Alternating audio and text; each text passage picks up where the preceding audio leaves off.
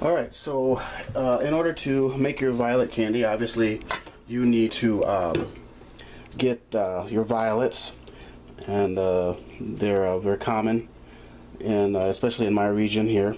And the leaves are edible, the flowers are edible, and we just harvested a bunch the other day, and they are very, very tasty. This is I believe the Latin name is Violeta odorata.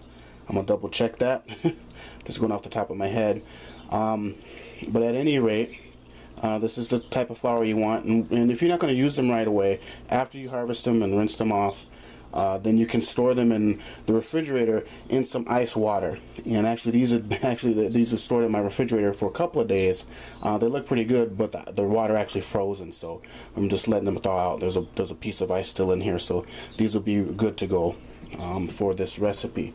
So the next thing you'll need is an egg, or egg white.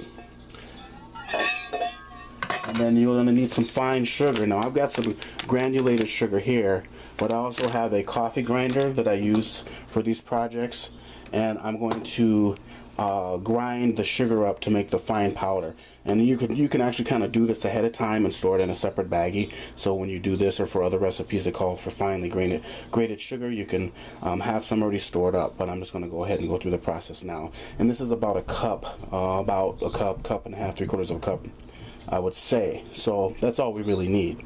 So that's the first things first. So I'm going to go ahead and grind up this sugar. So I'm going to take some of the sugar here. Just the camera here a little bit.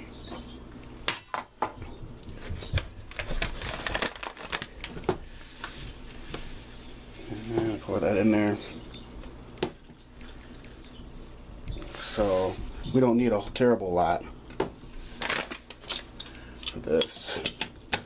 And then I just cover this up here and then run that a couple of times.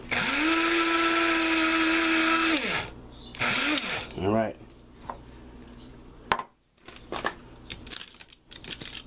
And yeah, this is more of a fine powder now.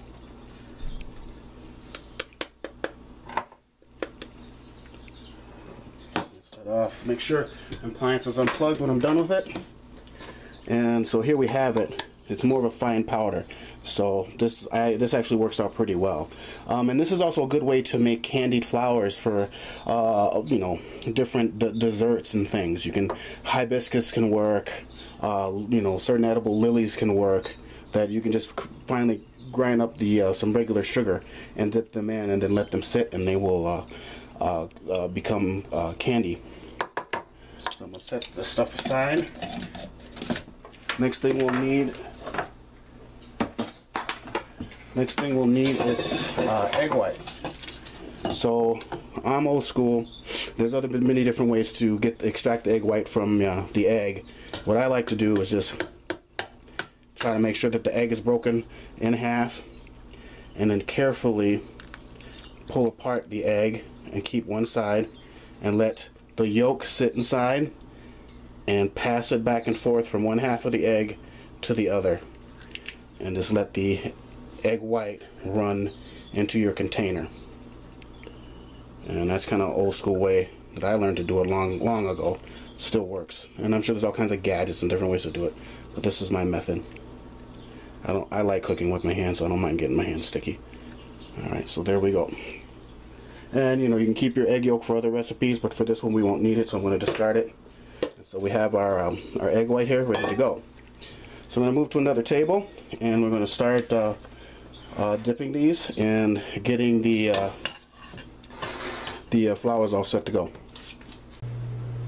Alright, so we're all ready to dip, and here I have the violet flowers here. I've got my egg white here, and I've got my finely grained flour here. I also have a baking sheet with wax or parchment paper ready to transfer. So basically what you do is I cut these with the stems still on them, shake some excess water off, and go ahead and dip them in the egg yolk, and then just dip them in the sugar. Looks like flour, and then set them in the parchment paper to dry. Some people will put them in the oven. I don't want to bake them, and it's always worked well for me just to let them air dry. And we just dip them. That's all it is to it. Really simple. So, sweetie, you want to give it a try? Let's set them there. Down. Okay, go ahead. And sorry about the lighting. Not very good lighting in this part of my kitchen. There we go.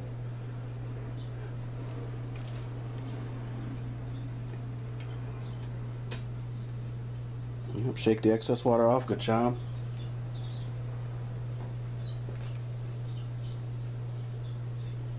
In there. The egg white will help the sugar to stick.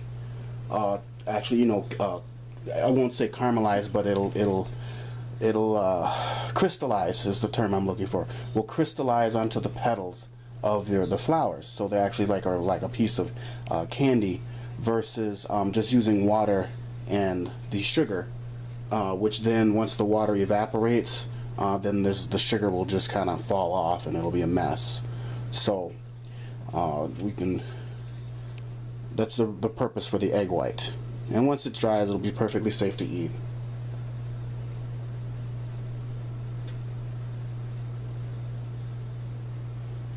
And then what I'm going to do is I'm going to take some of this sugar and kind of sprinkle on some of the parts that we may have missed, just to make sure it's all covered, like so. So this is basically the process. You know, we're gonna go ahead and try and fill up this cookie sheet, or use all the flowers that we harvested, and we'll be back in a second. So essentially, this is what we have, all laid out there. And what we have to do now is let these air dry, and then they'll be nice and crispy and like candy. So I've got an air fan. We've got some errands to run, and so we'll be back in a little while, and these should be all set and good to go.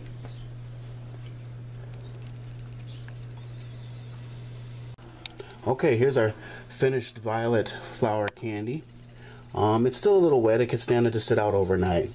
But we're going to garnish it with some vanilla ice cream. And this should turn out pretty good. It should be pretty tasty. Alright, so go ahead, pick the ones you want.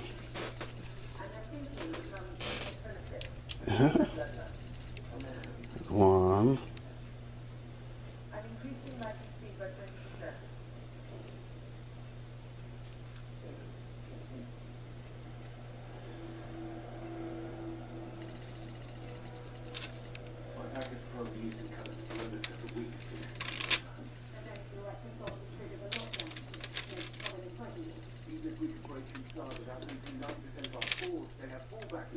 Okay, nice. Nice and sweet, huh? Okay, so anyways, this is just how you make a violet flower candy.